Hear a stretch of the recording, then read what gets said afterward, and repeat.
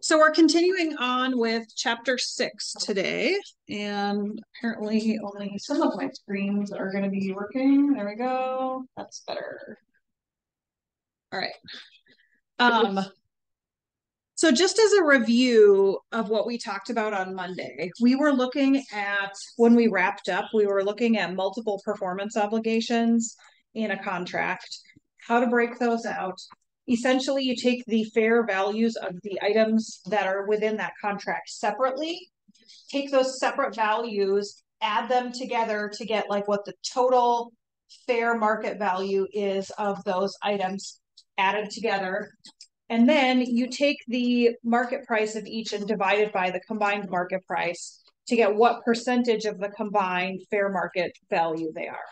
And that percentage is then multiplied times the actual contract cost to identify the revenue portion that would be associated with each of those different performance obligations. All right.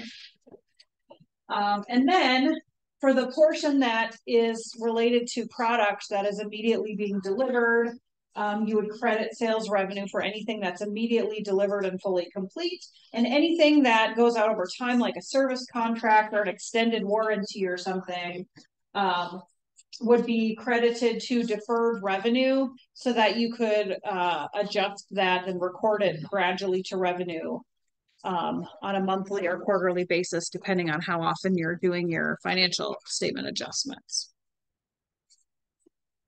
Okay. So,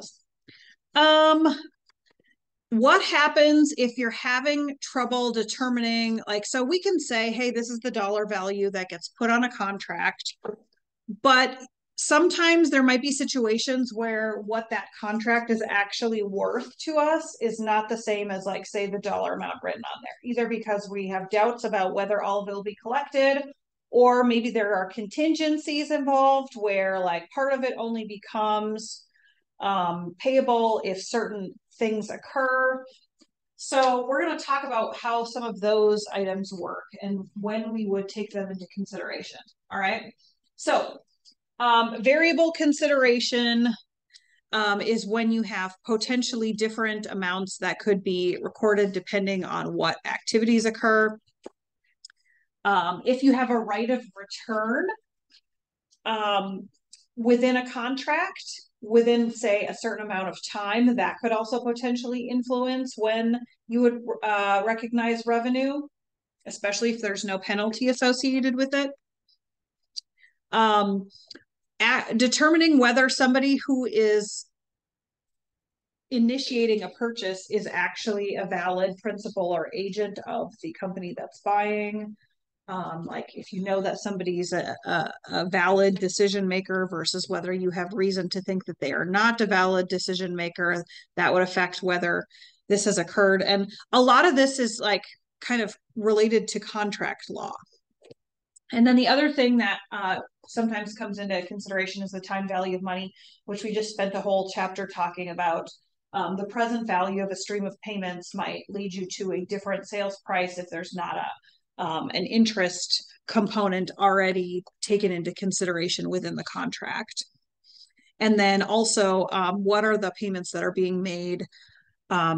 If there are payments being made by the seller to the customer. So that would be like, maybe you're trading 2 items for something and there's an additional cash portion added on or something of that nature. So we'll go through some different examples of each of these and how they would shake out from a journal entry and accounting standpoint here. All right, so under variable consideration, part of the transaction price has to have trigger events that happen. So things like commissions are one example. Incentive payments on construction. So who here's, I know at least one person here's got some construction experience and can tell us about what that means. Incentive payments for construction. Anyone want to jump in? If not, I can mention it. No? Okay, so you've got a contract to build the student center out front, right?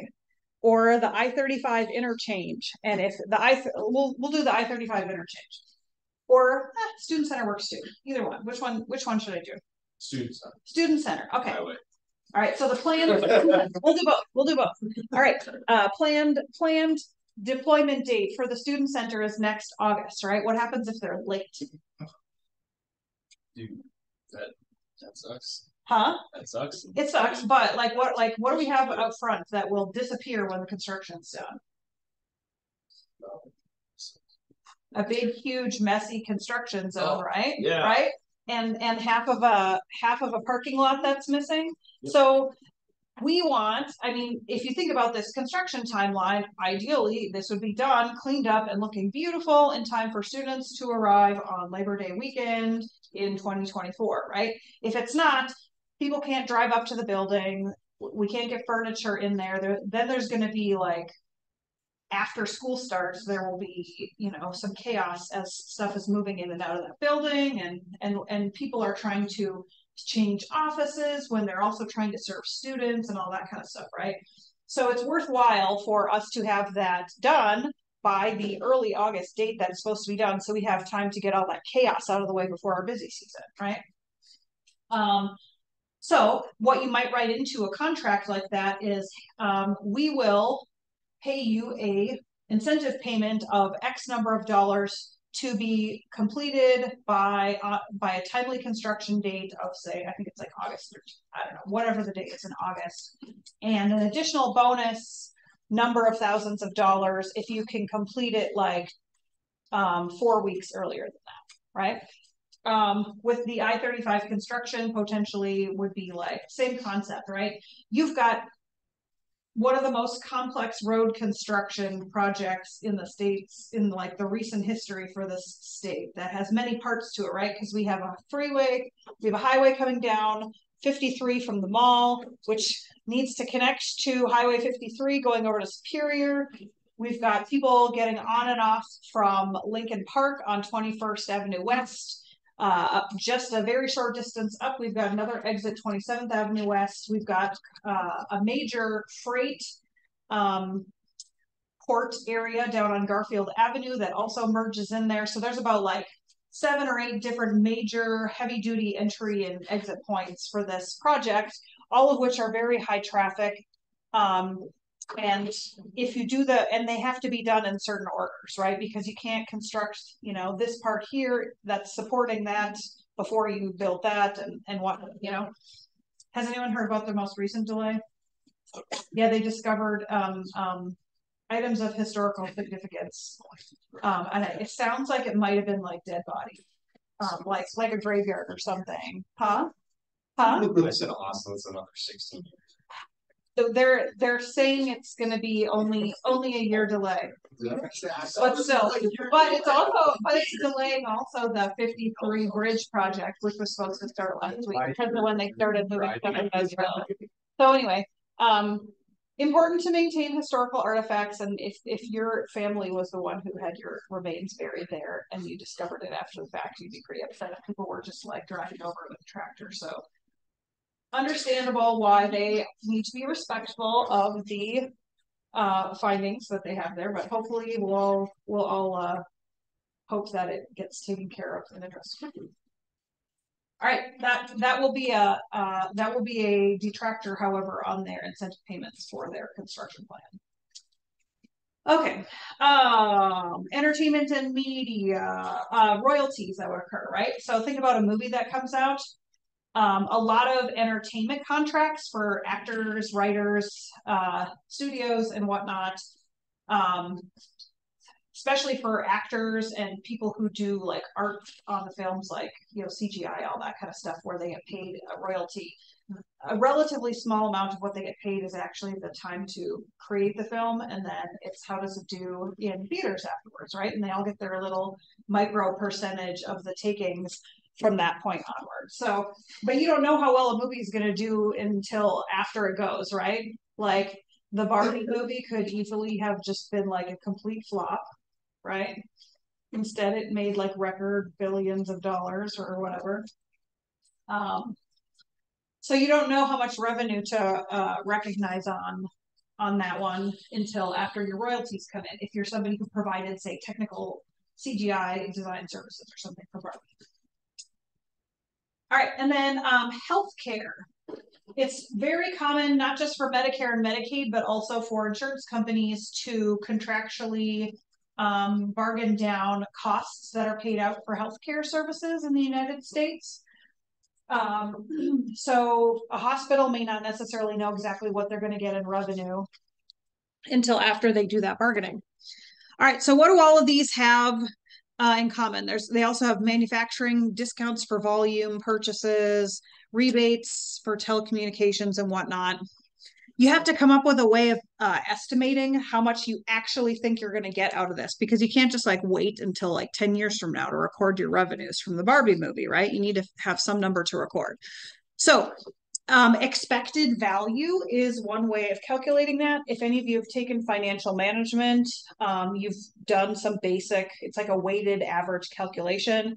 You take the number of potential scenarios and the probability that each of those will occur, multiply them out, add the weighted probabilities together. We'll go through that. Don't worry about it.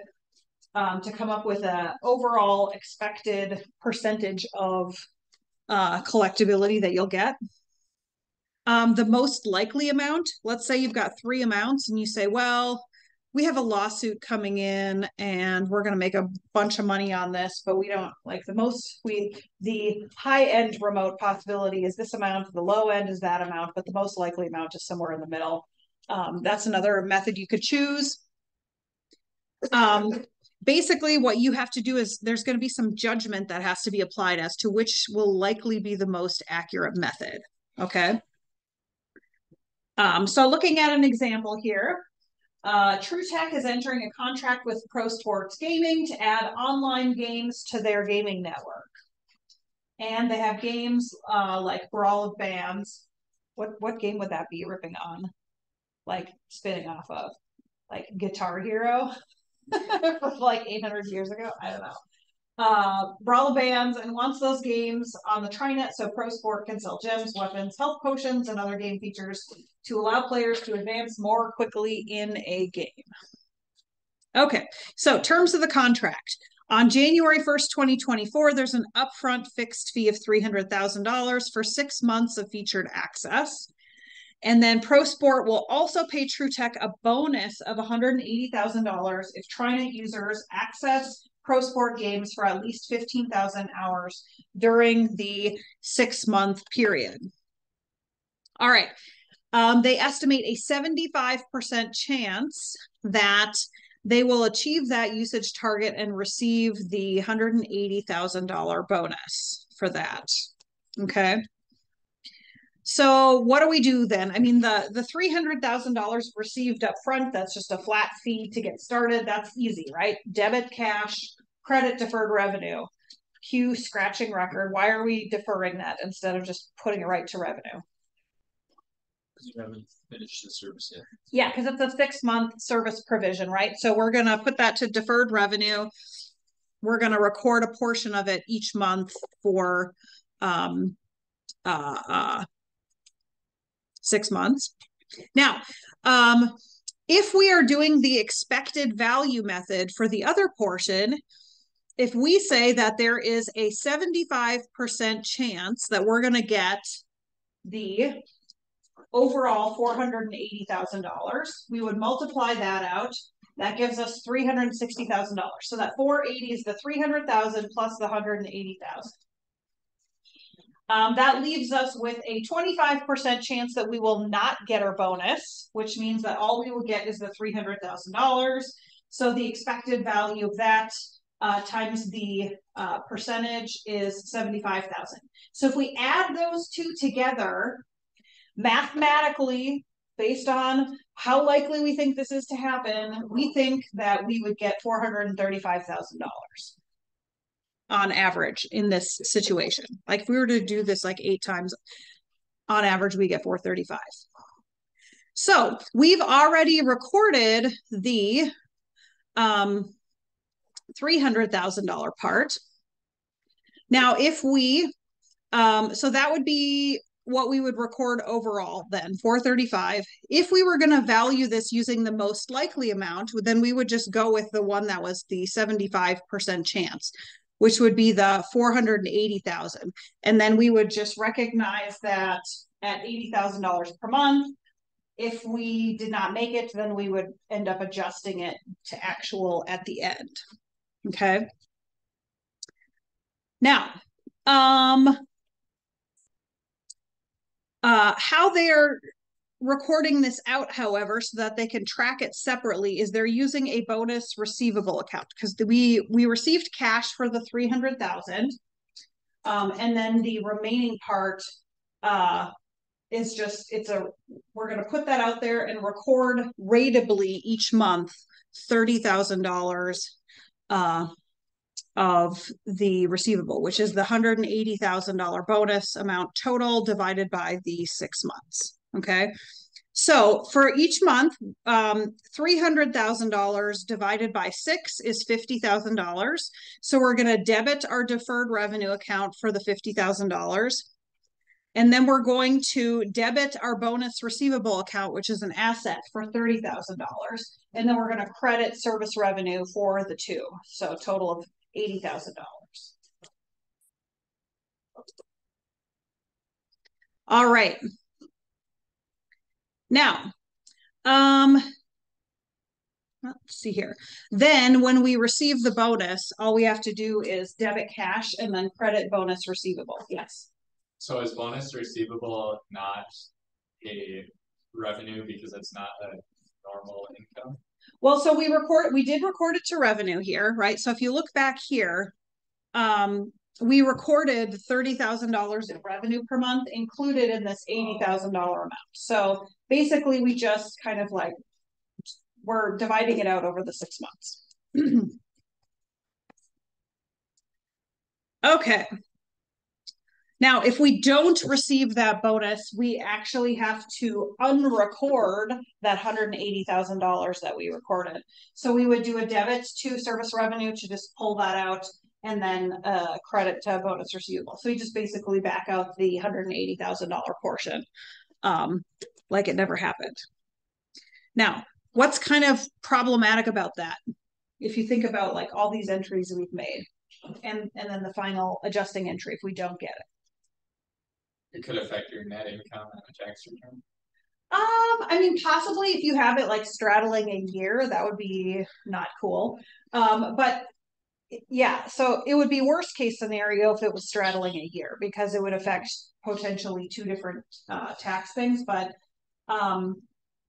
with respect to this, like we've got income in all these previous months that will continue to sit there in those previous months, even though we're never actually collecting it. And then we're going to have a big hit in June, which sort of distorts some of your monthly your interim financial reporting for those periods. Fortunately for this example, it closed out in June, which is a common quarterly end. So it would group multiple months into one quarter, but even so.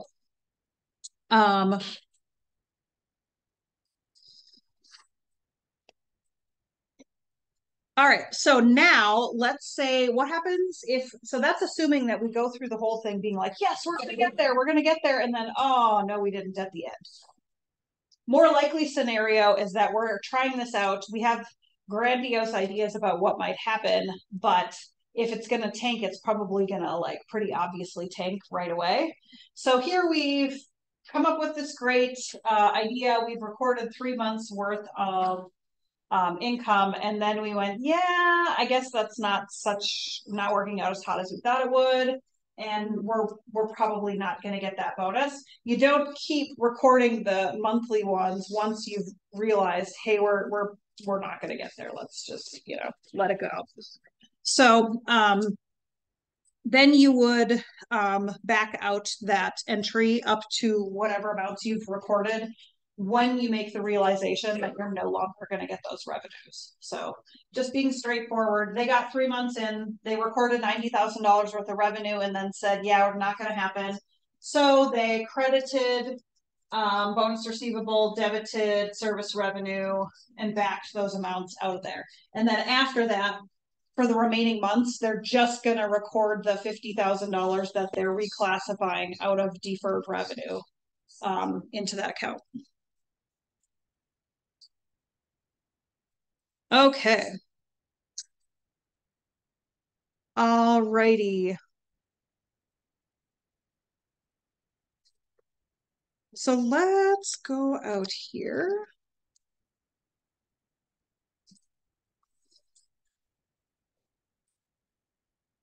So let's look at this. This problem number 4 here is an example that ties to the expected value method that we talked about first.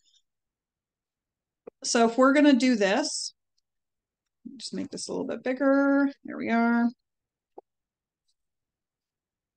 We wrote a contract for $100,000 sale of tires, and we anticipate a slightly greater than 50% chance that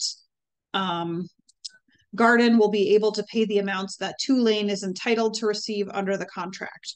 Upon delivery of the tires, assuming no payment has yet been made by Garden, how much revenue would we recognize in this case? If we're doing this under the expected value format. Actually, I think they might be. We'll talk about this under the expected value, but then they might actually be getting at decision modes here in this question. So I might have to walk this back, but if we're doing an expected value calculation, what would we multiply together here? You do 100,000 times 50%. Yes, yep.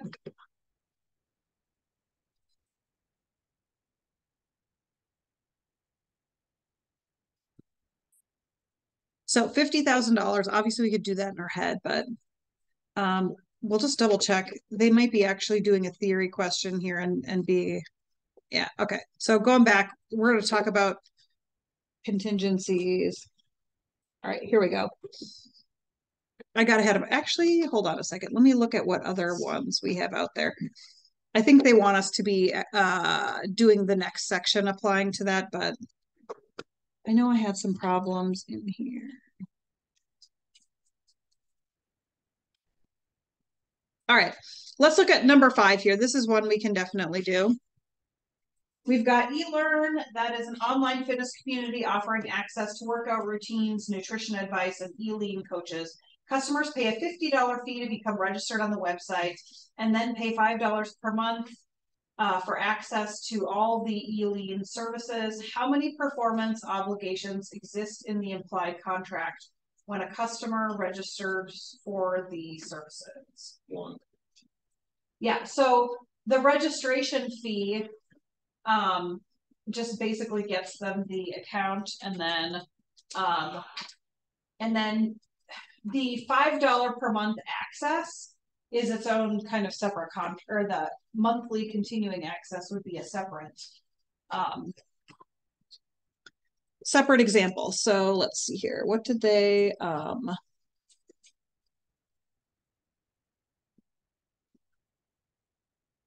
here what they're they're just having us check which ones are.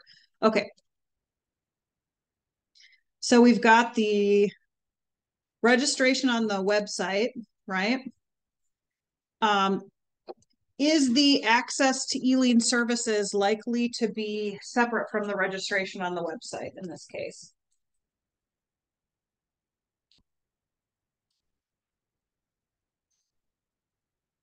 Would you do one without the other? That's really the question here. Probably not. No. So here they did not mention a standalone. They mentioned that there's an ongoing fee. So I'm gonna agree with you that it's one performance obligation, and then really the access to the services ultimately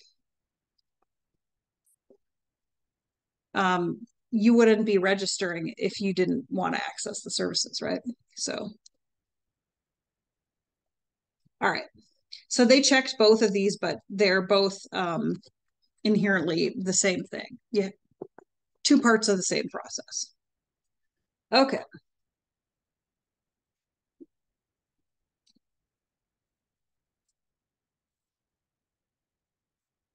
All right. So this problem right here, problem number 6, this walks through the breaking out the pricing between separate performance obligations that we talked about. So this one will actually be a little review back to what we talked about on Wednesday. All right, so take a minute and work with the person next to you and then take a stab at this one. I'll do it on paper and then I'll throw it up there in a minute.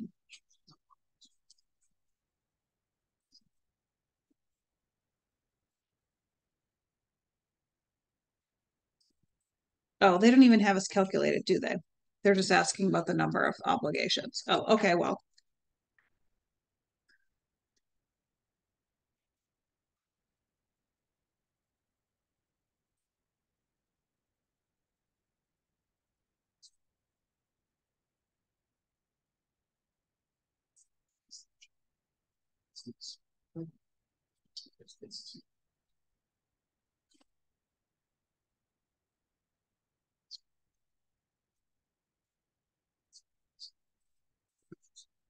So this one's gonna go back to a kind of a small point we talked about on Wednesday, which was the difference between implied warranty of fitness versus extended warranties. All right. So what did they tell us about warranty of fitness? Anyone remember?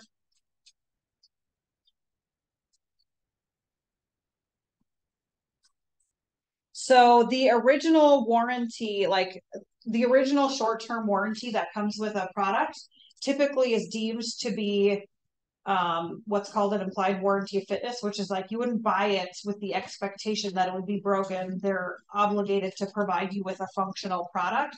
And so they're saying like our guarantee is that you're getting a product that will function for 1 year. So that one actually is the basic 1 year warranty doesn't constitute a separate performance obligation because it's just buying an accepted product basically.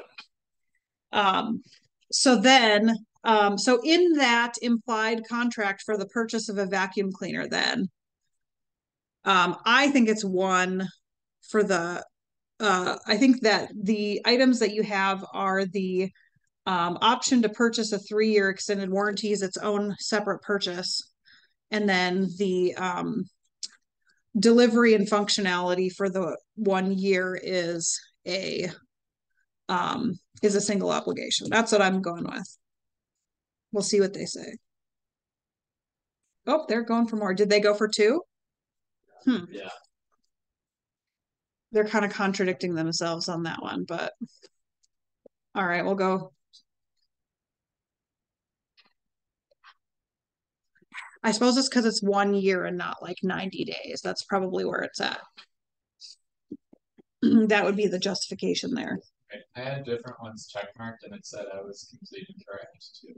I don't think you need the check marks. Yeah, the check marks it doesn't. But it like if I hadn't checked those, it left those 2 blank. So it's considering those 2 to be the separate items, I think. So let's go back and just check that.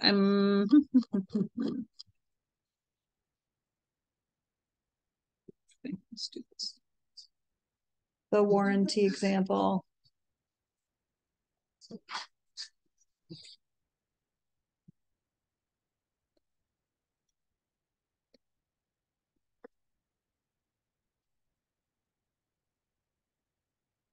So they must be making the argument that their 1 year warranty goes beyond quality assurance, I think is what they're going to. Because they specifically say that a quality assurance, well, see, that's where I feel like that problem is kind of ambiguous because they specifically say covers product defects. So, but I think they're because it's a year, they're saying that goes beyond a normal level of defect prevention, which that's kind of, if somebody argued that point with me on a test question, I would give you the point if you could make the argument that it's extended beyond normal product defect time. Okay. let's see here. Signing a contract to design a fully automated wristwatch assembly line for $2 million, which will be settled in cash upon completion of construction. Install the equipment, furnish it with customized software package that is integral to operations, and provide consulting services that integrate the equipment with Precision's other assembly lines. So how many performance obligations do you think there are? One. And why do you think it's one? Yes, one, right. Okay, so I have a reasoning why it's one, but does someone else have a reasoning? What is the word that calls out why this would be considered one obligation? Yeah. Well, I don't have a word, but just the fact that they're paid a specific amount at one point in time. So it's not the one point in time thing, because you could pay for like 4 things at the same time. But how about you have an idea? It signs a contract. You could have one contract that covers multiple things. All right, how about Gabe? Is it will? Huh? Is it will? No. Nope. Okay, so let me reread the key parts. No, it's okay. It's Nailed it. You got it now? I think so. What's the word? Upon completion. No. All right, I'll go. I'm gonna go. It's my turn. Okay. Precision Equipment will install the equipment on the client's property, furnish it with a customized software package that is integral to operations, and provide consulting services that integrate the equipment with Precision's other assembly lines. Is it because they're benefiting from it? Like they're like using it? It's because they're calling out that you can't use the equipment to the extent that you're purchasing it for without both the software and having it integrated into your other equipment. That's what they're going for there. I believe they mentioned in the chapter specifically, let's see. Where were we here?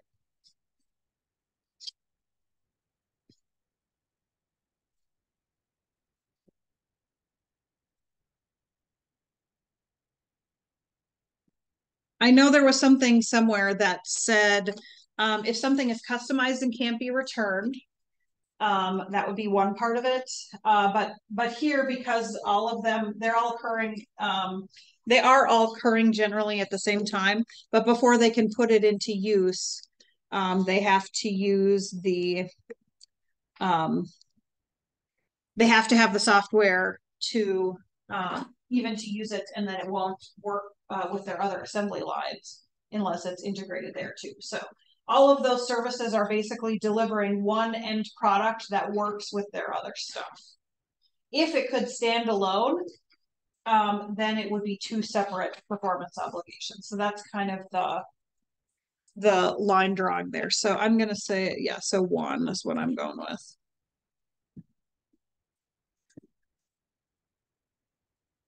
Okay. So let's look at this next one. This is another one, identifying the performance obligations. Aria Perfume sold 3,210 boxes of white musk soap, whatever that is, during January of 2024, price of $90 per box. They have a full refund if you're unsatisfied within 30 days.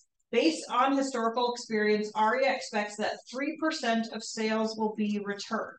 How many performance obligations are there in each sale of a box of soap? Just gonna check. I know how to do this, but I want to check and see if they have it in the slide here, because that's not even have to write it out. There we go. Yeah. Yep. Okay. So we'll do the right of return discussion here really quick before we go on to there. So typically, if you have a right of return, you're not going to get everything returned. You're going to have, but you probably will establish over time a historical understanding of how much of your product will either be defective or just disliked or whatever, so people can return it. Now, what you're going to report is going to be your gross sales. So you're going to report all your sales minus any actual and estimated returns. So to estimate that return in that case, they said that typically 3% of those items will be returned within the 30 days.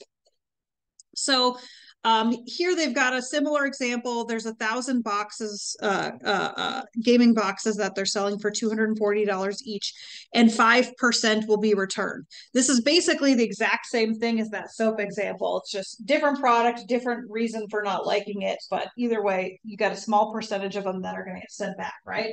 So you've got your gross sales revenue, which is the price of the box times the number that you're selling.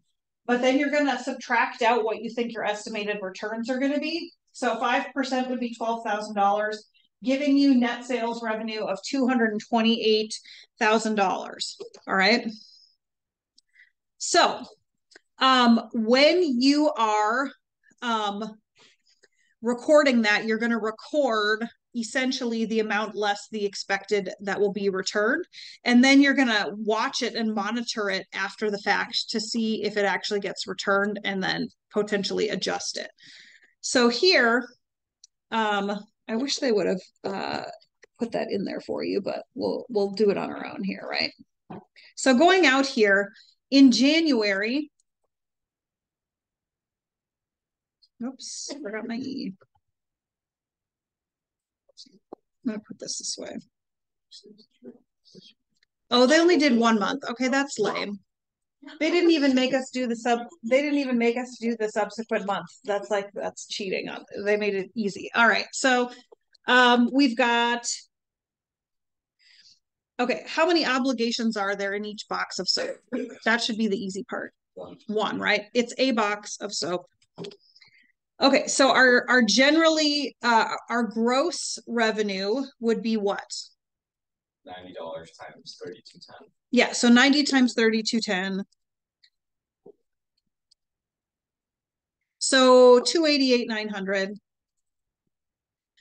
We just multiply that times the rate of return to get the amount that we think will be returned.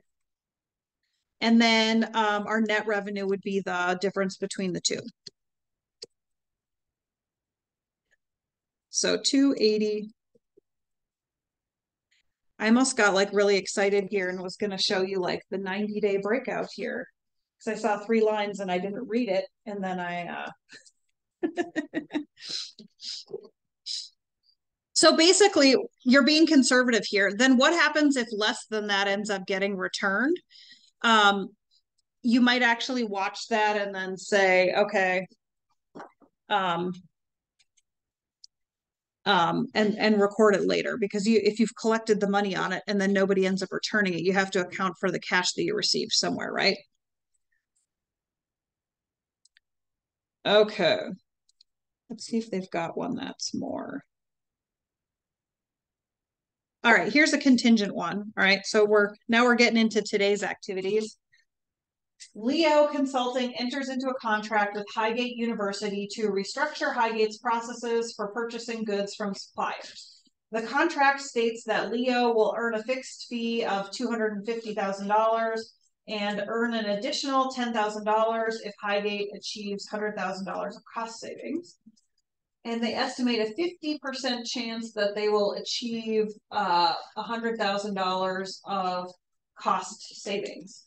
So this one, here's the expected value problem I was looking for, right? So we've got our base contract, and then we've got the bonus, right?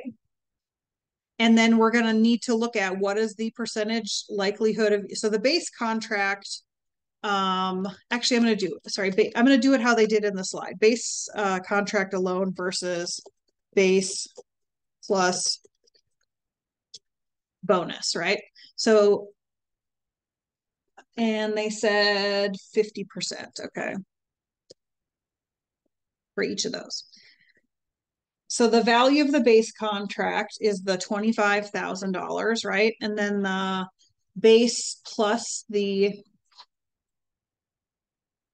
bonus, okay, $10,000, so $35,000.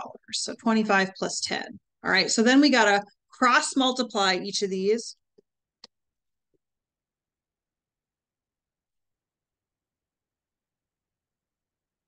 and then add them together.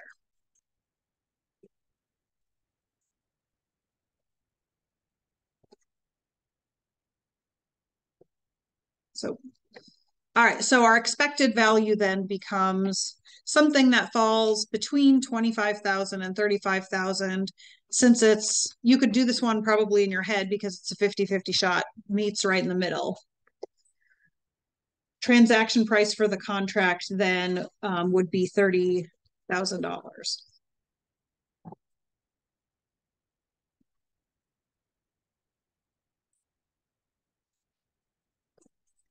Anyone have any questions on that one? This is really similar to so if who here has taken financial management? Okay, so this is really super similar to if you have a portfolio of investments, what is the expected value or expected level of return that you might achieve? Same kind of concept. If you've taken, yes. Yep. Where's the 35,000 coming from? That would be the base price plus the $10,000 bonus. So 25,000 plus the $10,000. Yep.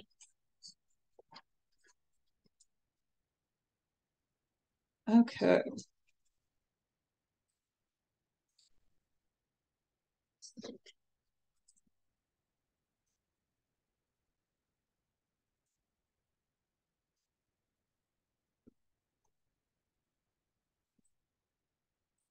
So in general, what are they not telling us here about this this particular purchase here? Yes. What the percentage is as far as how likely it's going to be. Right. So there's an element of unpredictability, and yeah, so this will actually go to, hold on, I want to skip forward because I know there's a section on here on that.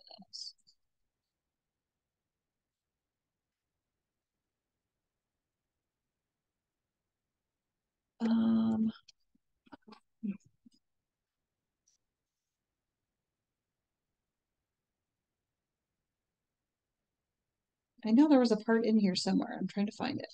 Give me a second.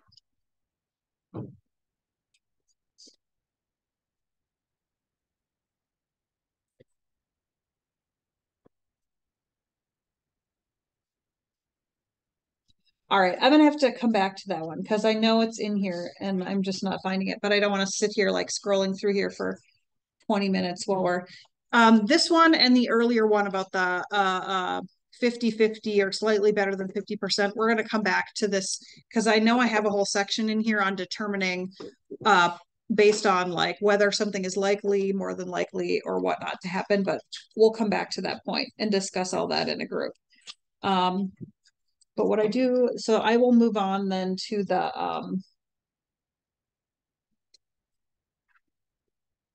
oh, here we go. Wait, let's see.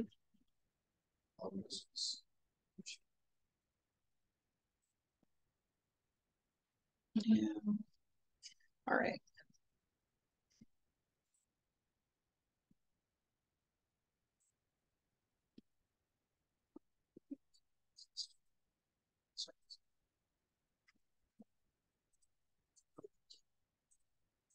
Yeah.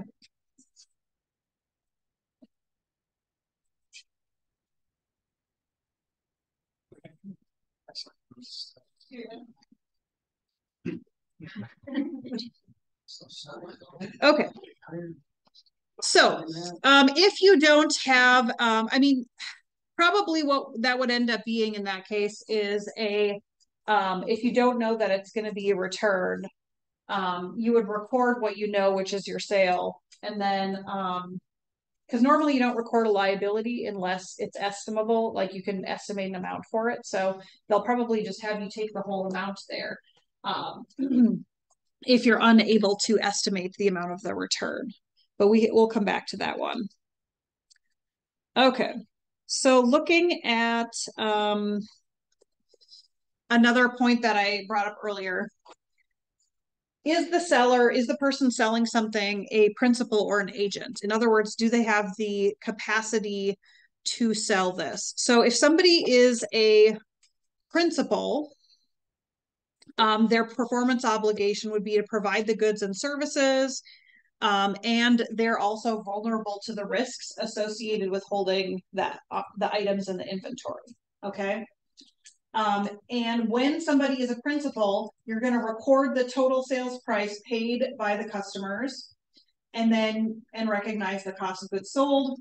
Now, if you're an agent, that means that you're selling something on behalf of somebody else. You don't actually own the item that you're selling. And so you would only record in your own revenue what you earned, what you're going to net off of it. Like, do I get a commission? So who here has ever sold something on commission?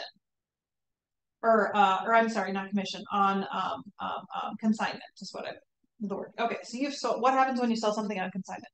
Well, like you agree on a price, and then like when you sell it, they get their portion, right? Like they get like the portion, like we agree on like 60% is what they get at our store. And then like when we sell it, if it's $100, they get $60. Yeah, exactly. So you're functioning as an agent, but you don't, so do you actually pay them up front, or does it wait until they get sold? It waits until it's sold. Okay, so you're not taking ownership, you're not buying the inventory from them, you are selling it on consignment. They could come back and say, oh, I decided I didn't want to sell it, I'm going to take this back out of your sales inventory and then keep it myself, right? So in that case, if you're acting as an agent and you sell something for $100 and 60% of that is going to go to the person who owned the product, when you record your revenues, what you're actually going to, or when you record a sale, you're actually going to be, you're going to show the full amount of cash coming in, but then instead of recording all of it to revenue, you're going to record the portion that is your commission to revenue, but then the rest of it goes to a liability to be paid to the customer. Okay. So looking at how we would record that, we've got somebody buying a TriBox gaming module from an online retailer for $290. And there were two retailers associated with that, Princo and AgentCo. Can you guess which one is the principal and which one's the agent? Probably, hopefully. Princo, principal? Yep, got it. Okay. Thanks for coming along on the ride. Okay. Princo purchases the TriBox modules from TruTech to resell them. They own the inventory, right? But then they, and sometimes they have price discounts based on however they feel like putting things on sale. AgentCo serves as a web portal where other companies can place their stuff for sale, and they take a $50 commission on each sale that happens through their web portal. All right. So theoretically, either TriBox or Princo could be selling through AgentCo's website. All right. Now, when the revenue is recorded, or when the sale happens, if it's sold for $290 by Princo, they're going to record $290 of revenue less the $240 they paid for it, for a profit of $50. The agent, on the other hand, records only the $50 markup that they get to keep, because they at no point in time actually owned that property. So that's the key aspect, is ownership retained by the other party in a consignment sale? So watch out for things like that, for that type of problem. So going out to our in-class example that we had here, then we've got a company that let's see. Oh, never mind. This is not the one I was, wait, hold on.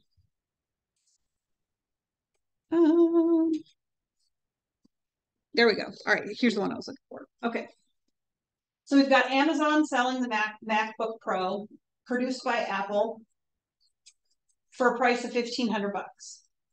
And then how Amazon works is that they are sending the stuff directly from Apple rather than Amazon shipping it in this case. And customers are purchasing it via Amazon using credit cards. Amazon then forwards the cash to Apple equal to the retail price minus a $150 commission that Amazon keeps. So this is, in this case, they don't actually physically have, they don't actually physically have the items. It's getting drop shipped from Apple, but it's the same concept as a consignment. Regardless, they're not owning it at any point, and the money is owed to Apple. All right. So how much do we recognize for the sale of one MacBook Pro if we're Amazon then? $150. Yeah, just the $150 commission. Okay.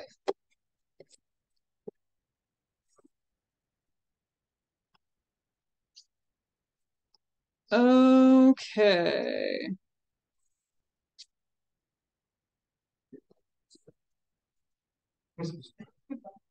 All right, so let's talk about how time value of money is going to figure in here if we have long-term purchases. All right. So applying that wonderful chapter 5 that we all learned to love, right? Quote unquote. I have to be cheesy. You got to let me just do my thing. Otherwise, I'm just standing here talking about math all day, right? Okay.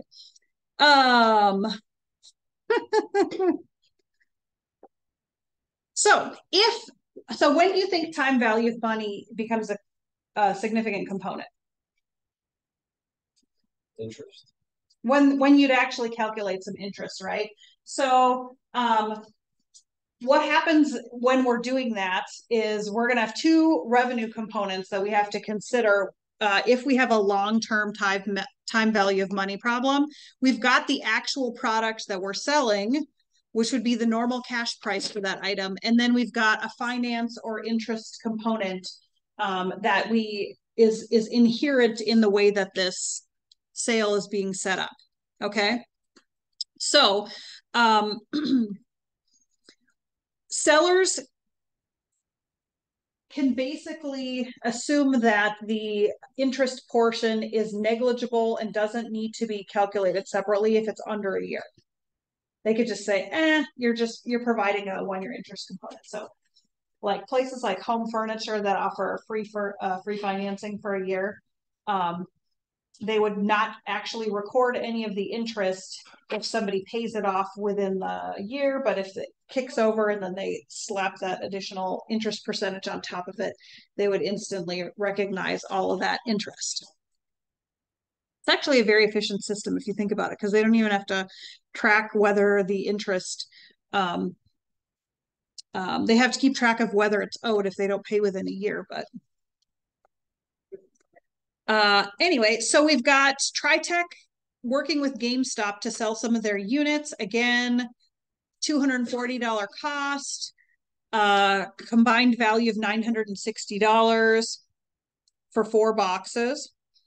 And then in a prepayment example, GameStop pays TrueTech $873 on January 1st of 2024. So that's the sale date, right? When they transferred it in. And then TrueTech agrees to deliver the modules on December 31st, which is a year later. Okay. So in this case, they're paying ahead of time, but at the time that occurs, they haven't really generated the revenue, right? Because there hasn't been any delivery. So they're paying on January 1st. Delivery doesn't occur for almost a year. So they're going to record a deferred revenue here until they actually deliver on this contract. But what's going on here? How did they come up with the $873 amount? Well, they took the $960 purchase, normal purchase price, and they discounted it back based on a 10% interest rate here. Okay, so if we're getting these problems, obviously we can't just take a stab and be like, let's try 10% interest and start plugging in random numbers. That won't work. They'll tell us what the either we have to they might say what is the inherent interest rate, but they would have to give us like, here's the regular amount and here's the amount that was actually paid in order for us to back into that, right? Just like in chapter 5. Now, when the subsequent delivery occurs, they are going to pay the full $960 in revenue. The revenue gets recorded at the time that the delivery occurs, because prior to that, they just basically owe them a refund if they their entire inventory goes up in flames and they can't give them the boxes that have been prepaid for, then they have to give them their money back. But what they would do then is the 873 that was in deferred revenue, they would debit it out of deferred revenue, and then they would record the full purchase price, and then the difference would be the $87 going to interest expense. Okay. Now, so that would be the prepayment example. Now we've got an example where we're going to use a receivable instead of a prepayment. So in this case, same 4 boxes, same $960 value, same delayed delivery. However, they're not paying it on the front end. They are paying it on December 31st in this example, and they're paying $1,056. Okay. Oh, and they delivered the so the other way around. They delivered the modules at the beginning of the year, and then payment occurred a year later. So that's why the price is more. They've got a year basically of delayed payment that they're allowing this customer for. So then they're charging them a rate of interest. Now, again, they're saying, okay, 10% is the rate that we're choosing. So they're just taking the $960 times the discounted present value factor. So notice they're not just taking it times the 10% here. You want to go for the present value function, which will give you not quite 10%. Okay.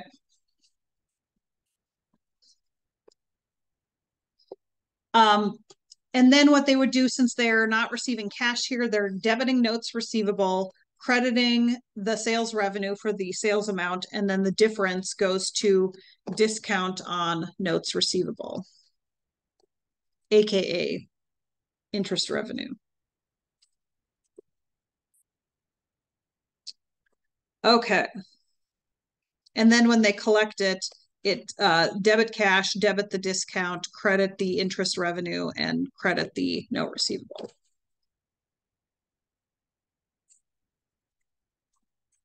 So they're basically using that discount on notes receivable as an intermediary account to record the amount they expect to receive in interest, and then adjust that out into interest revenue at the time they receive the payment. Why don't they just have an interest receivable account? I mean, you could just call it interest receivable. Yep. But just remember that the textbook wants you to say discount on notes receivable. I think, honestly, the reason why they're using that one is because they don't have a stated interest rate, and they're inferring that discount rather than it being stated contractually in the purchase. Although you could argue that if the purchase price, I mean, yeah, it's one of those things where you could probably argue it either way, honestly. You could say, well, why would they pay more for it if they weren't calculating interest on it? Right? Okay, how are we doing on time? Let's see, do we have time to do this one? Yeah, we can do this problem 12 here really quick. We'll obviously be wrapping this up on Monday, not today, because we still have more sample problems, but and a lot more topics. Okay, so January 1st, sale of equipment, delivery made on January 1st. So which one are we looking at here? Probably a prepayment or a receivables example.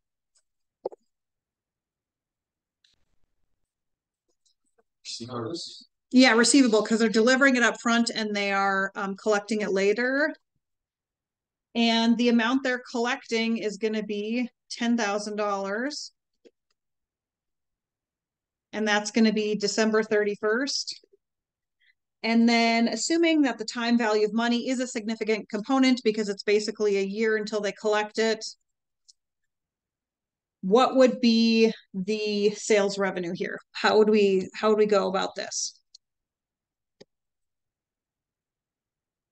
We're basically calculating the present value of it, right? So 8% rate, 1 period. The payment no interim payments, and the future value is $10,000 with end of the period. End of the period. So 9259.26 is what I'm coming up with.